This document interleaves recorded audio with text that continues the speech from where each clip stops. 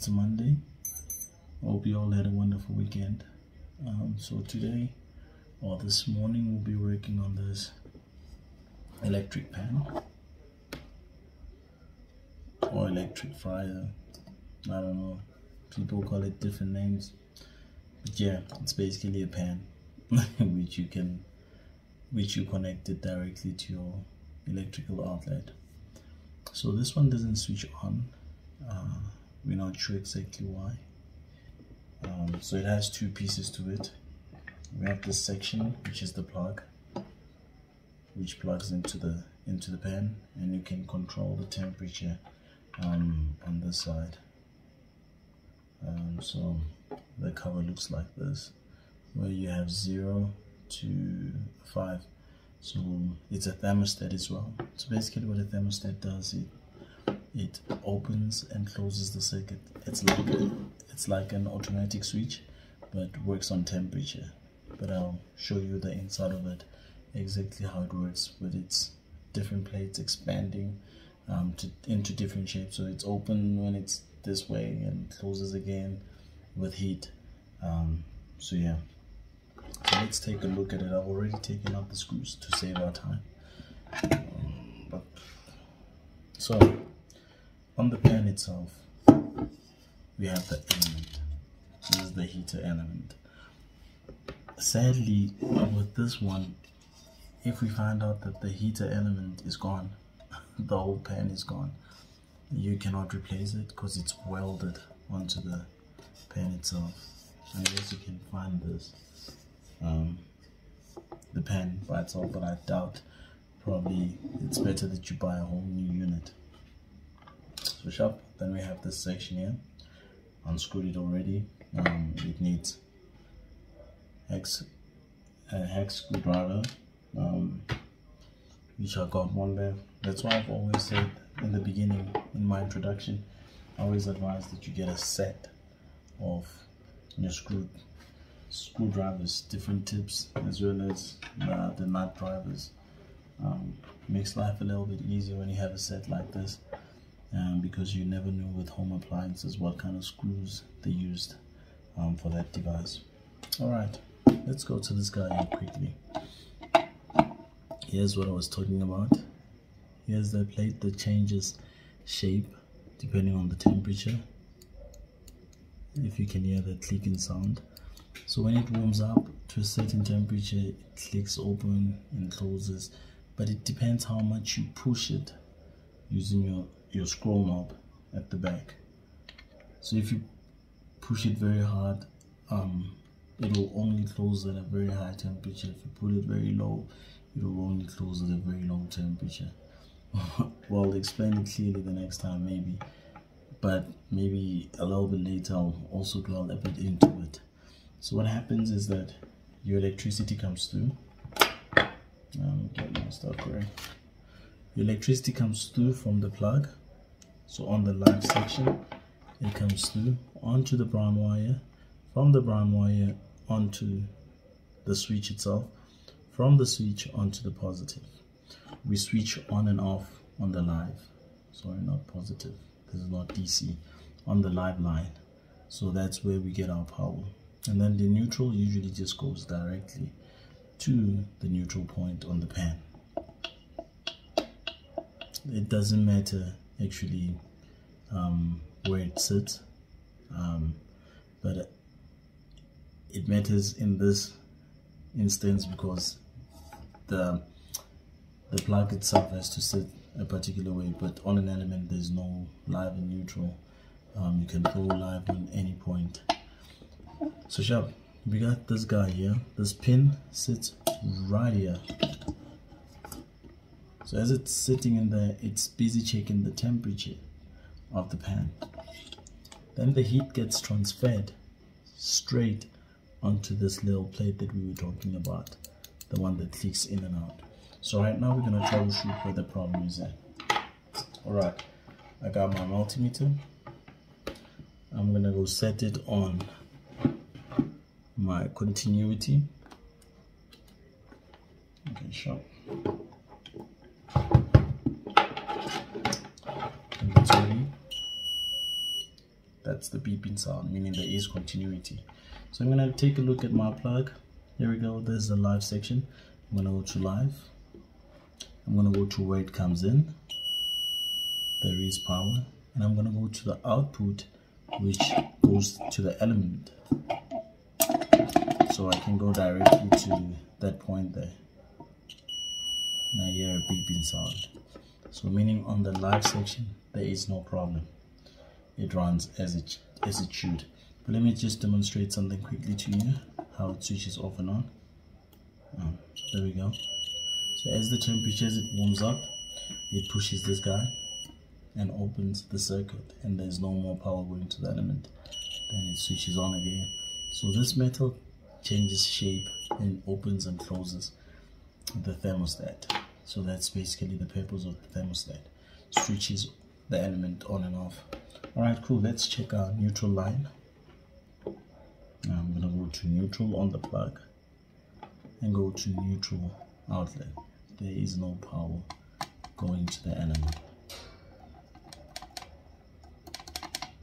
Alright, let me just open this further and check if there is a problem with the neutral line. But before we go to the neutral line, let's check the element quickly. You can continue on the continuity on your multimeter, or you can go to the resistance. You should have a certain resistance on the element. Alright.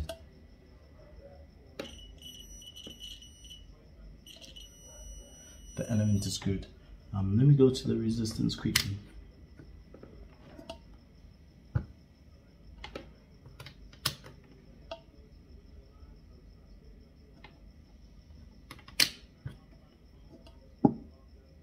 So with this one,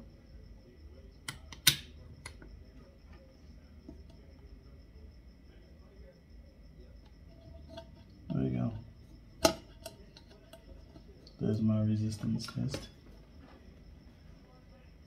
So I believe this element is quite good. Alright, that's in mega ohms. That's sharp, so the element is good. So we're going to eliminate this section for now. Let me just open this further. And I'm going to pause it a bit. Don't go away. Alright, cool. So I'm back. So here's the culprit here. Oh, sorry. This is a thermal cut off. So what that does, it's like a heat switch, heat fuse rather. So if something gets too hot, it burns out, so that electricity stops going to the element. What could have happened here is that the thermostat could have failed and the pan got way too hot. And when it gets way too hot, to protect the pan and the user and your electrical line and stuff, this thing cuts off. So then it cuts the electricity going to the element. Alright, so it only cuts off at 121 degrees. It could have been because it was running for many years, so it's tired, or our thermostat failed and it didn't switch off. So that's why it burned. So now let me check if I have a spare one, and if I have a spare one, we'll replace it and see how it runs. But yeah, we'll check the temperature as well. My multimeter, I don't have the probes for the temperature, but otherwise we'll see if the thermostat works. We'll start gradually from a low temperature to a high one and see what happens.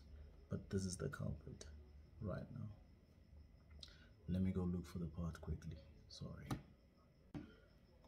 Sadly, I don't have the replacement part. So what I'm going to do now, don't do this. Okay, don't do it for a long time. What I'm going to do, I'm going to remove it. I'm going to take the line directly to the neutral. I'm going to run the pan carefully. I'm going to start on a low temperature. Listen to this guy if it switches on and off. And if it switches on and off properly on time, then I would believe that it's working fine. But do not send it to a customer or use it at home like that. Very important. Replace it. Even if you're sure that it's not the thermostat, it was just this the thermal cut off, please do make sure that you replace this part. back onto the pan again, please.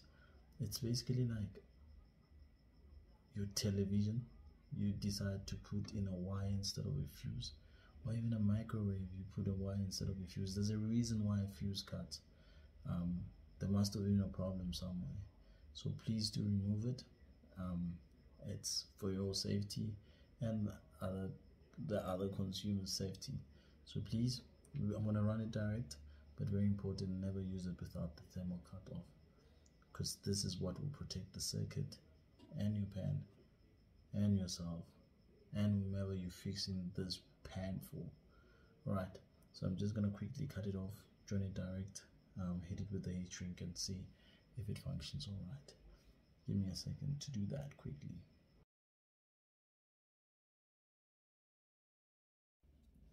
Alright, cool. Towards here. So I've made my legal connection. Let's switch it on. There we go. It's on. It's starting to heat up. Let me just decrease the temperature. Start it at a very low temperature and see what happens. If it does pop by itself.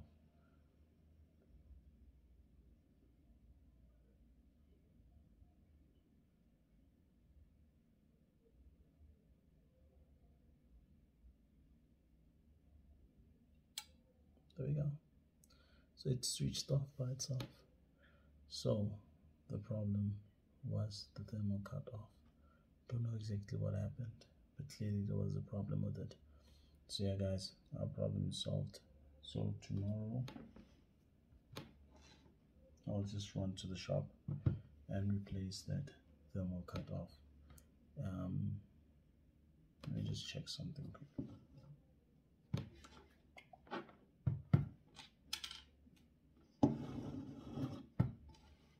On it, it does have information on it. If you look, well, I cannot really zoom on it, but if you look at it, it will have information on it. This one is on.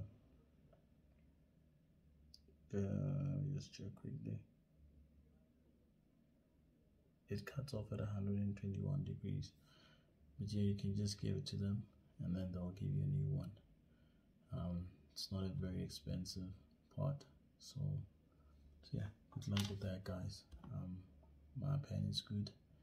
I just need to get a new thermal cut off. Let me just switch it on and see. I'm just going to increase the temperature a bit.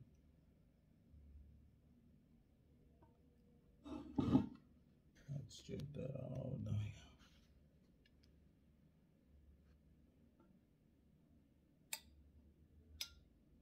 Let's see if it will switch off this time.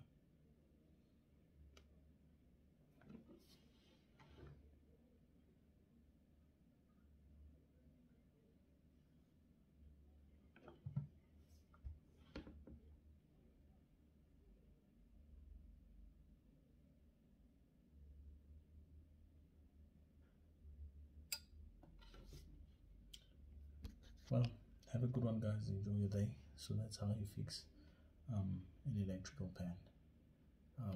But remember, return this guy back on. Good night.